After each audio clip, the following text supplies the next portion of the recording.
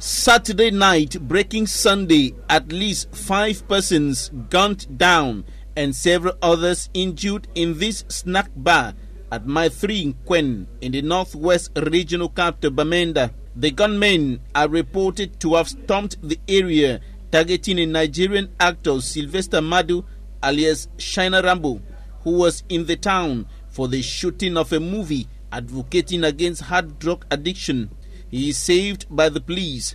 Less than 24 hours later, one person is shot dead in Nebung, in Quen.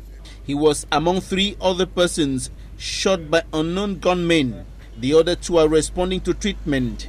Earlier, the principal of Government Bilingual High School, Mbekong, and Deputy Mayor of Balikumbat, Pasi Christopher Doba, was killed after close to 2 weeks of captivity by gunmen, and his mortal remains dropped on the street last Friday.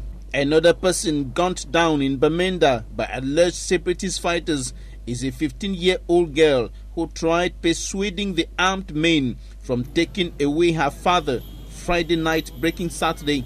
Before her, the vice principal of Government Bilingual High School, Kombo, was kidnapped and killed 23rd November 2023.